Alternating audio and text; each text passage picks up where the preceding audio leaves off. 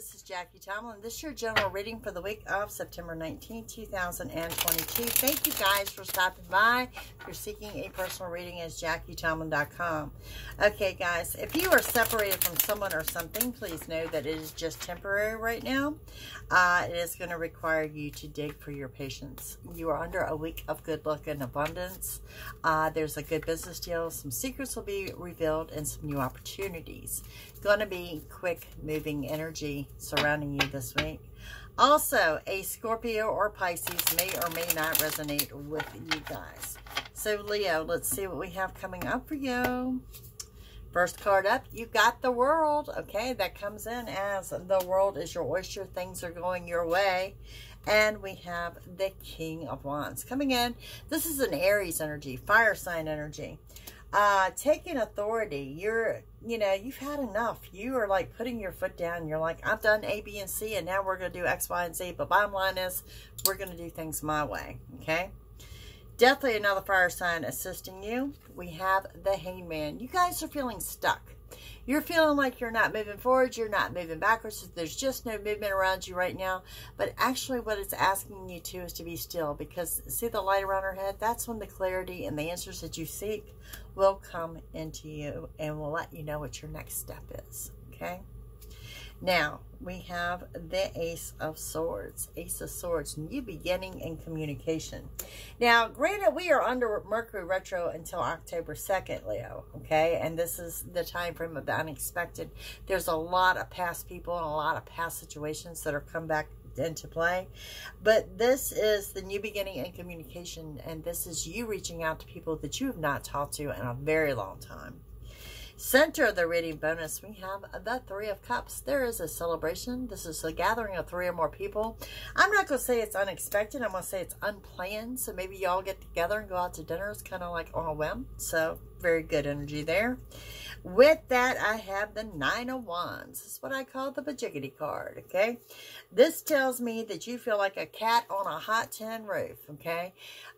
You are anxious, excited, and overwhelmed all at one time. You have a lot of scattered energy around you, a lot of restlessness. And right here under retro, I'm going to describe that as being perfectly normal for you, okay? And we have the Three of Pentacles. What does the Three of Pentacles says? You're growing your money.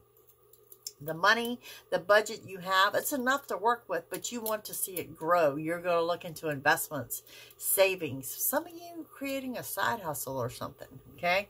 But you're growing your money.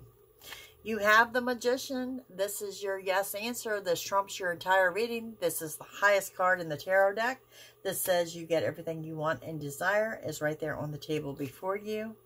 As well as the Four of Wands, someone coming in to offer a relationship. So, if you are a single Leo, this is going to be significant. You definitely got something off of a relationship coming. But if you are married or coupled or anything like that, you're actually ascending to another level. This could be living together, engagements, anything like that. Okay? So, moving forward.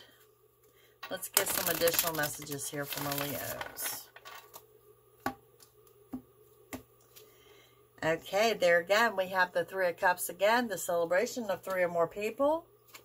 We have Justice. Justice is coming in your favor. There's something here that's coming in to restore your balance, and for a lot of you, it's your financial balance. So this could be a bank loan coming through, refinance, a settlement, anything like that, but something to restore your balance.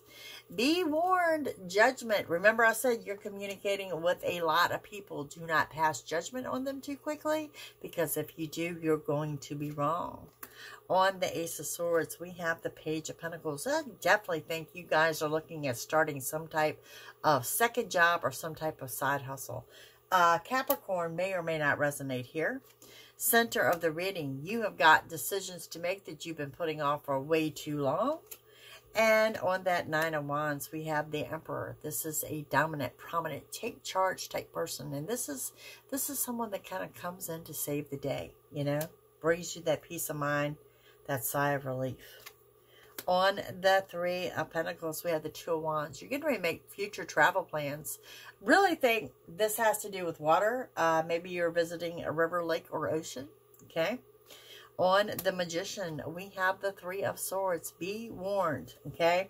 If it's in the love life, be warned that you're not getting involved in a third-party situation. If it is not in the love life, there is definitely somebody trying to put their nose in your business, okay?